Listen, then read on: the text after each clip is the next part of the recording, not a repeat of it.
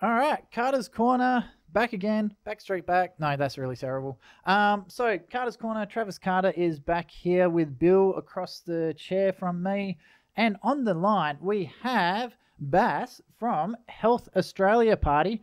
Bass, can you hear us? Yes, I can, Travis. Thanks for having me. Hey, not a problem at all. So first of all, your last name, I totally forgot. It was Tadros. Yes, you did really well. It is Tadros. It's phonetic, Fantastic. and yeah, and it does sound like it's spelt and spelt like it sounds. Fantastic. No, I'm my wife's Vietnamese, and the way they spell her name, it's like loan, like a car loan, and Ah, she yes. hates it with a passion when people call her loan. So we actually changed the spelling so people don't butcher the spelling so much. So yeah, no, I totally understand when people get your name wrong. So I do apologize if I do butcher it. Now, you are actually running for the Health Australia Party in the upper house in the agricultural region, so pretty much everything north of Ellenbrook. Um, South Geraldton, is all good. It's quite large territory. Yeah, it's the size of the state of Victoria, so it spans from Esperance through the wheat belt, Mhm. and all the way up through Geraldton to Kalbarri. Yep. So it's effectively just the wheat belt. So with oh, you just said that. Sorry, I'm trying to read your notes that you sent through to us earlier today. So Yeah, with the Health yeah. Australia Party, obviously with everything that's going on with COVID and all that sort of stuff, what does the Health Australia Party what do they bring to this election? What are they hoping to achieve? Um, well, obviously we have very, very big ambitions Hmm. in terms of what we'd like to see happen. We do have a vision, and it's a bright one. It's a vision of healthy people, and Hmm. we noticed that if we just went with the focus on a healthy person, let's say you, Travis, Hmm. if we wanted Travis to be healthy, um, we can't just focus on your personal health because all the other elements impact that. So, for example, the environment impacts Travis's health. The Hmm. economy, if you were struggling with finances, that would impact your health, and it'll also impact your household's health. Clean air, clean water, clean food. So we couldn't be a single focused party. We had Hmm. to basically think about all these elements and encompass them. And we do that really well with the five pillars, which is healthy people, healthy environment, economy, democracy, society. And and it looks like we couldn't have come at a at a better time. It's like now or never Yeah, to kind be of honest, timing. we need a lot more variety in our politics at the moment. And if the news is anything to go by, the government's having an absolute field day. So one of the big things um, that has been coming up recently, where did you put in your list? Sorry, I'm just having a quick read. So You're one of right.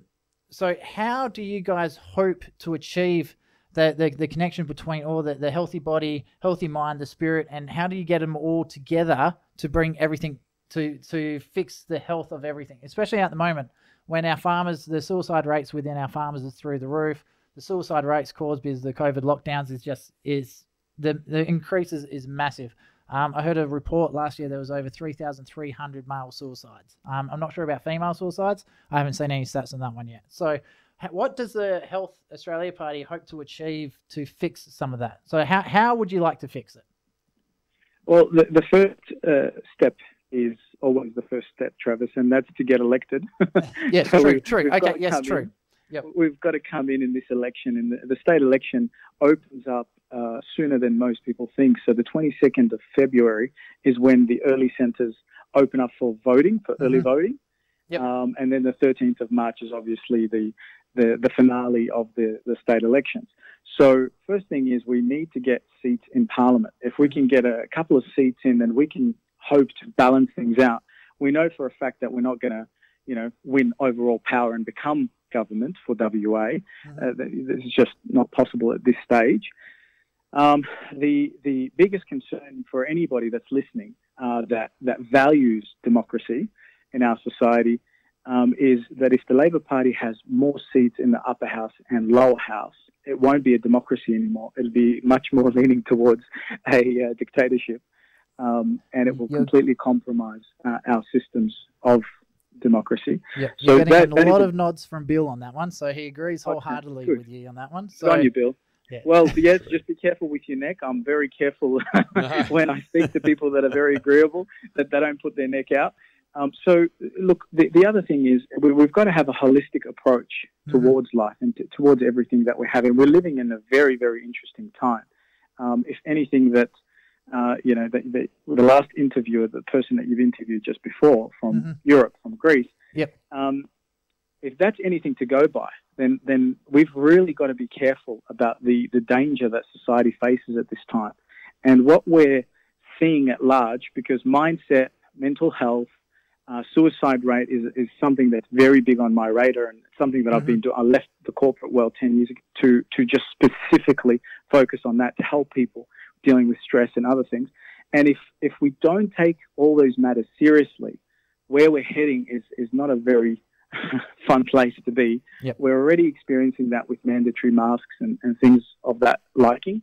I'd love to see the deputy chief health doctor, Dr. Andrew Robertson, show us the scientific evidence of where masks are actually going to prevent the transmission of this virus, or anything of that kind. That would be brilliant. Yeah, I just want to quickly jump in here because Sure. it's really interesting that you brought that topic up. There was a article from the Chief Health Officer, I think it was June 2020. So it's a very recent article. It's when the first lot of lockdowns happened and everyone was clearing the shelves of toilet paper and masks and all that sort of stuff, and WA just went crazy. He did an article about how healthy people should not be wearing a mask. And then fast forward 6 months. And I agree. Yeah, fast forward 6 months, and why there's a massive change in the stance from the chief health officer. So I'm very, very interested to see why. I'd love to know why he's done a total backflip on that issue. Now, it's really good that you did bring that up, because when we were talking during the week about organising this show, I did flick a question through to you. I did want to see obviously you can't answer 100% for the party, but for yourself, I asked you to have a look at a bit of legislation, which is the Health Act 2015.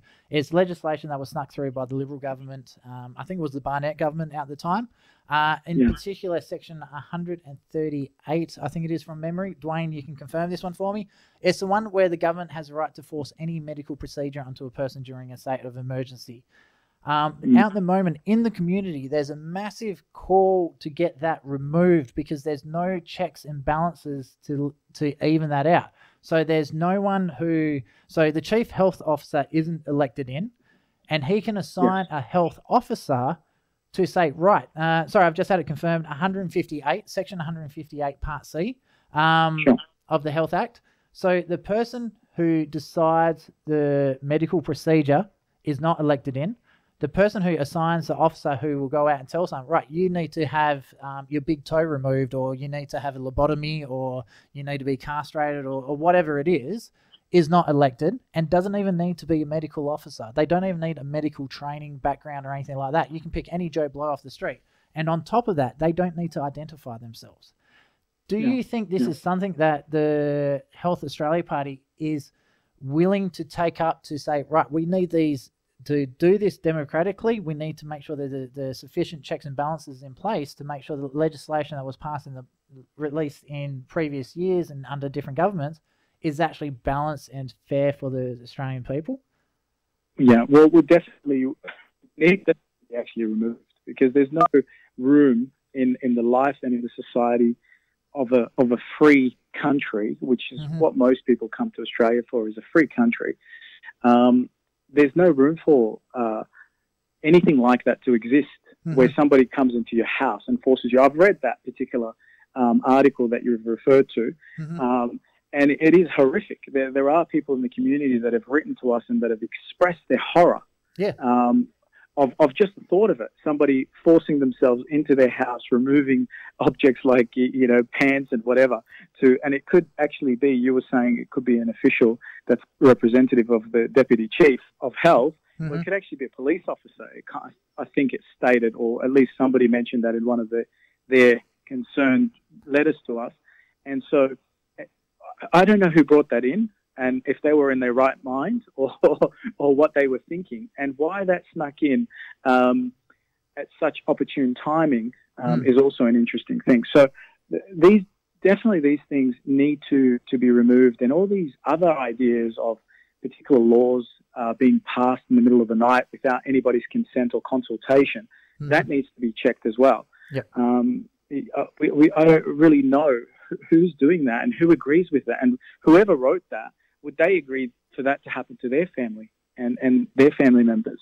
Yep. I don't think they'd be nodding their head, right? So we need, in fairness, to be reviewing the risks of what we're putting our community through from a mental health state point, which is deteriorating fast because of fear and manipulation.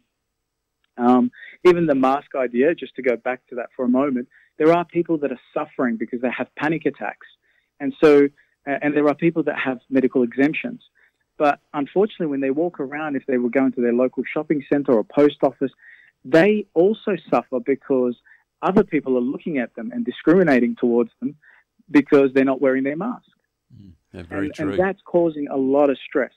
Are you nodding again, Bill? Is that you? I am, because a mate of mine said that he had his mask down one day because he was having a bit of trouble breathing whilst he was going for a walk, and some elderly gentleman blasted him for not having his mask on. So we've even got civilian police out there dictating or policing it as well. And it's sad because it's another divide, right? And this is what we've got to really be careful of. We've got to unite people and stand together as a community rather than divide people. Yep, 100% agree with you on that one. And I know you don't like the head nodders, but when you say something smart, sorry, I have to agree. And it's really funny what Bill said, because I don't know if you heard, I've got a medical exemption. I don't have to wear a mask because of my asthma. I'm a stay-at-home father, so I walked my two daughters to school. And my youngest walks back home with me. I got balled up by the school principal today. Yesterday evening, had a few very choice words to say in front of me, in front of all the kids. And he did not like it when I told him no. So he got a little bit, got the steam up him on that one. So it's a shame because he's actually a really, really cool teacher. He's done a wonderful job with the school and I don't live in the greatest area. I live near Kelmscott. So there's a few troubled young kids down there. And he's done a phenomenal job. Now, we've had a question come in from a caller or like a viewer. It's a good thing we're past the language bit. So this is directly from a viewer. This is not us in any way. And quote, if a virus is so small it can't be seen with a microscope, then isn't a mask like and I'm going to paraphrase, a penis in a trouser leg to a vagina? Well, I love their colourful language, but I had to tidy it up a bit there. Thank you. I appreciate both you and that particular listener or viewer for writing in and stating that, or asking it, whichever way it goes. I had a very, very interesting conversation with a PhD in immunology and microbiology, so that I can get a scientific response and answer. And he used a metaphor that's not too dissimilar to what that viewer actually said. I wonder if it was your doctor that sent it through. It could actually be him disguised, because he's not allowed to state his opinion for fear of losing his job. That's the kind of world we live in, which is absolutely horrific. Yeah, so he said, freedom of speech. Doesn't exist. Freedom of speech, academic. Exactly. And so he said something along the lines of, it's like using chicken wire fence to stop smoke. Yeah, I'll pay that one. I'll pay that. Yeah. And he basically said they are completely ineffective. If you look at the World Health Organization, it states that as well. And they've done a couple of backflips on things. They'd say one thing, the next day they change it. Oh, we didn't mean that. But at the end of the day, if we go back to the very earlier statement that you said, which is a brilliant one from June 2020, where the same Deputy Chief Health for WA stated that having masks on healthy people is not recommended. I mean, that in itself really should state that would be a perfect statement for all those people out there that are calling and harassing and pulling people up on it. And I think the issue is there are a lot of people that agree with what we're saying here, but people want to fit in. And that's just human nature. It's human psychology. So a lot of people are wearing it not just to be compliant, but it's more like they don't want to stand out.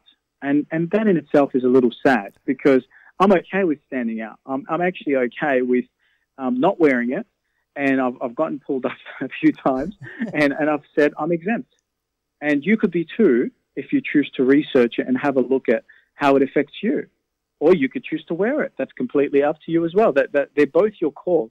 And that comes back to free will and, freedom of choice. And no one, I mean, there are some crazy things happening in America where their chief of health has basically said you have to wear 2 masks. Now you have to wear 3 masks. Okay. And I'm just wondering if they're trying to see how far they can take this joke, and when people are going to say, no, I'm not going to wear it. I wonder if they really are pulling the piss. Yeah, anyway, maybe so it is. I hate to cut you in here, but we do need to quickly jump onto a message from our sponsors, because obviously they do keep the lights on here. So it is 89.7, Travis Carter on Carter's Corner. We've got Bill across the road from us, and on the phone all the way from the Health Australia Party, we got Bass on the phone as well. So please stick around, and we'll be right back after this. Carter's Corner, Travis Carter, obviously. We got Bill across the road with us, and we got Bass on the line.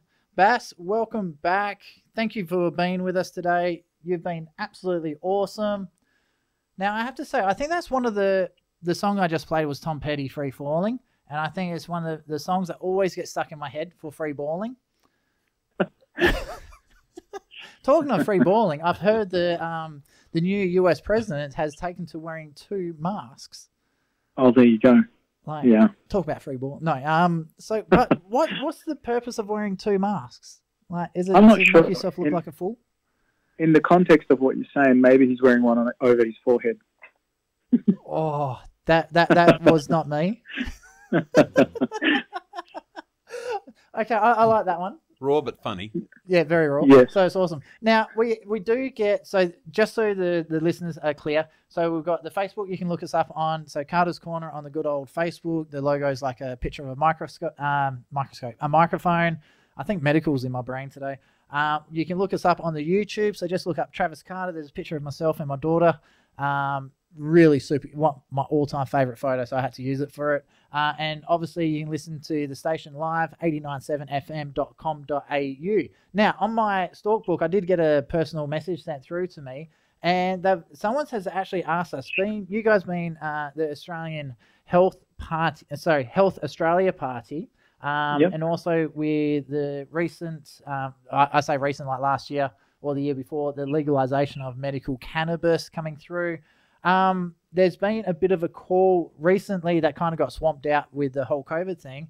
There's a lot of people who want to start I don't know if decriminalizing is the right word for it, but legalization. Yeah, delegalization of marijuana, especially in regards to medical uses, treatment of depression, anxiety, and things like that, and also for people who do suffer terminal cancer to help deal with the nausea, vomiting, and all that they're dealing with.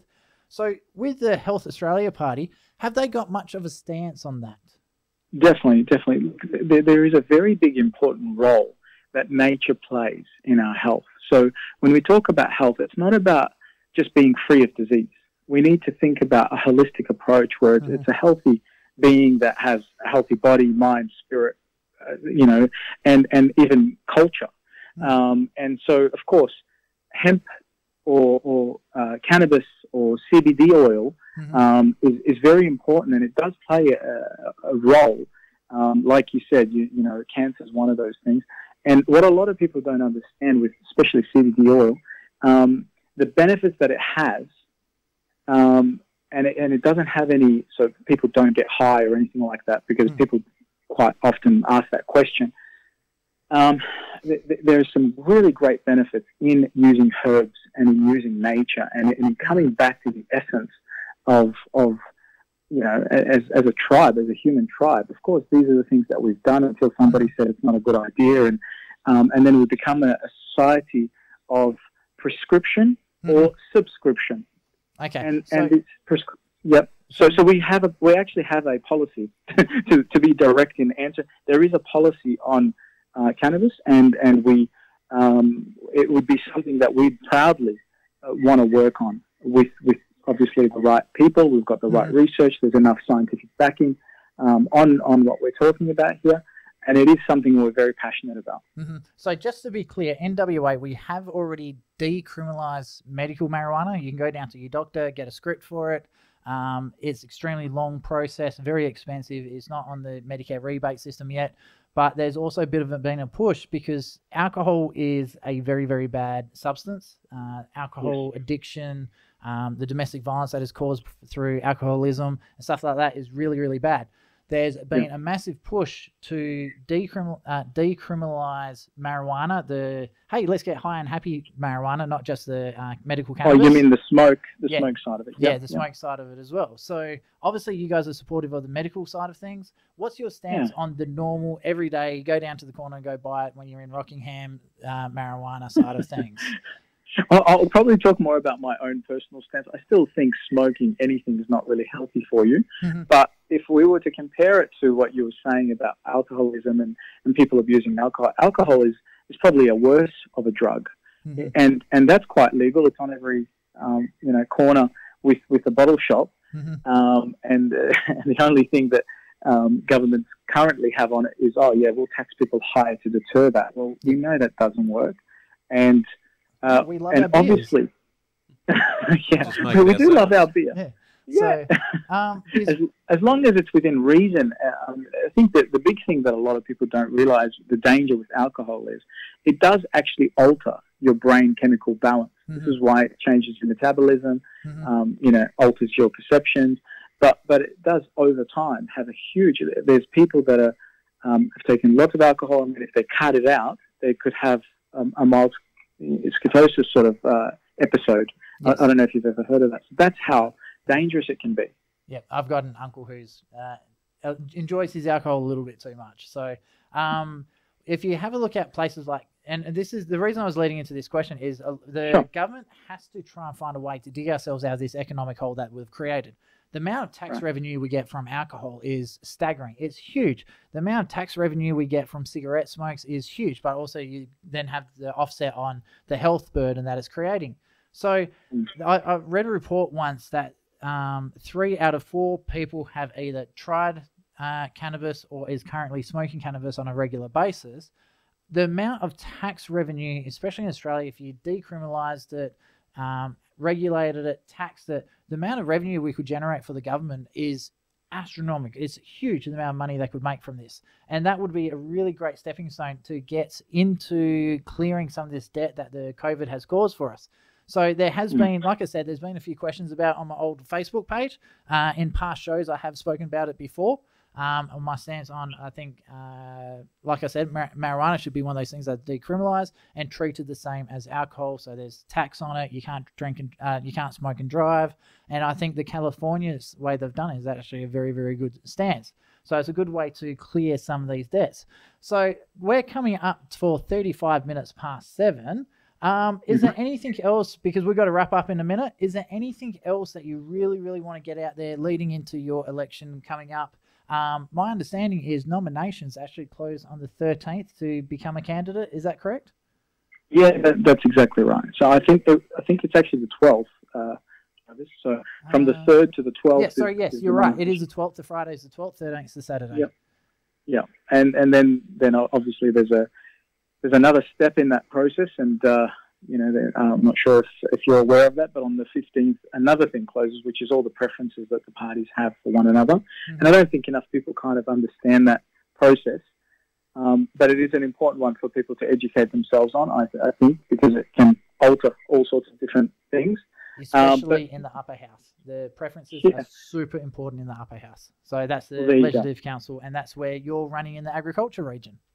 Exactly. And so probably what I'd like to talk about is the Health Australia Party has those 5 pillars, and anybody could look up our policies and what we stand for through healthaustraliaparty.com.au, and just become familiar with who's running, who are the candidates in their region. Feel free to email us on the WA branch email. And, the idea, what I think Health Australia Party stands for, is something that we've been missing for a long time, which is a community spirit within politics. And that's how I've seen it. So I was in community TV, like you guys are in community radio, and I became very passionate about being the voice for community. And I interviewed Health Australia Party's WA president and state secretary, and actually really sensed that they're real people, real red-blooded people, human beings that care about other people, that care about their family's future, their children's future, their grandchildren's future, and they want good things for the community. They're not institutionalized, lifelong politicians that have a particular drive that is, towing the party line. And we've seen other parties, when somebody steps up and actually listens to what the community and starts to express it, how they try and pull them back in line, and the media, the mainstream media, crucifies them, right? Well, and it's so, very interesting you say something about that. We do have a special guest for later in the show. I won't spoil it now. And I've actually got a bit of a story to tell for everyone after we finish with our next guest about the media and how they try to crucify people who step off party lines. So yes, well, that's been in the recent headlines with Craig Kelly, for example, without mentioning too many names. It's not Craig Kelly, by the way. I'd love to get Craig Kelly on, but they haven't said to come on the show yet. So no, it's more local. So, well, that's where I developed my passion. After giving them a chance to voice their opinions and hearing what they've got to say, I realized there's actually a lot of values that align. And I've always been one to shy away and not really care much for politics, because it seems like it is really heavily controlled by the two bigger players, the red and the blue. And it's kind of a monopoly in my view. And when you do go to vote, you look at it and go, which is the lesser evil here? Yep. And I hate that feeling. So after meeting Health Australia Party, it gave me the feeling of there's actually a hope and a real choice here for healthy people that are really genuinely interested in taking care of other people's health and the community and the families in that community. And that's why I look at them more of a community-spirited party rather than a political party that's the traditional sense. We're not out to try and put anybody down to make ourselves look better. We're focused on the solutions that we can bring.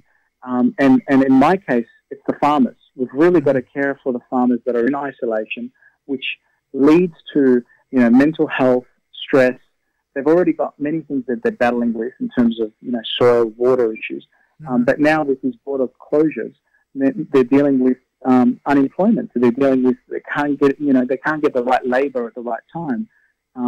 Some farmers have expressed to me that certain things, like lettuce, for example, if they're not taken out of the ground as quickly as possible when they're ready, they all go off basically all black and can't be sold or used. So it's things like that. And if we listen more to these farmers, because what a lot of people are missing is the connection between health, nutrition, and agriculture, and how mutual that is, and the effects that they have on each other. If you don't have the right nutrition in the food, how do we get nutrition within the human body? Yep. And the one thing else I want to add to that is a vast majority of Australians are extremely proud to be Australians. And you got to remember, Australia was created off the back of our farmers. So the wool industry and all that sort of stuff.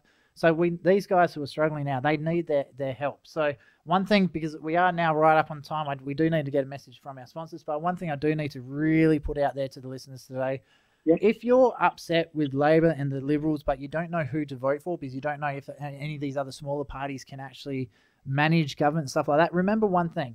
Every single primary vote that someone gets, whether it's a minor party, a major party, whoever, as long as they get 4% primary, the government pays them back about $2.50 per vote.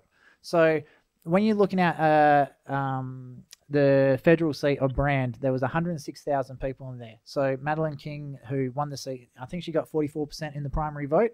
So she's looking to claim back anywhere up to about, let's say, 40,000 by $2.50. So you're looking between $80,000 to $90,000, and that's just one seat in the federal election. Then with the state election, you've got all the minor seats below it. So if you really, really, really want to send a message to all the majors out there to stop just looking at us as a cash cow and start looking to represent us again, send them a message. Vote number one in people like the Health Australia Party or the miners out there. I think there's no mandatory vaccination in the West Australian Party. It doesn't really matter, because what happens is you're taking, every time you vote for a minor or an independent before you vote for the majors, you're giving them money back so they can run again, first of all, and you're taking that money away from the majors so that they can abuse the system less. and then you put whoever you want in government as number 2, because if the minor doesn't get in, your vote flows down in the lower house.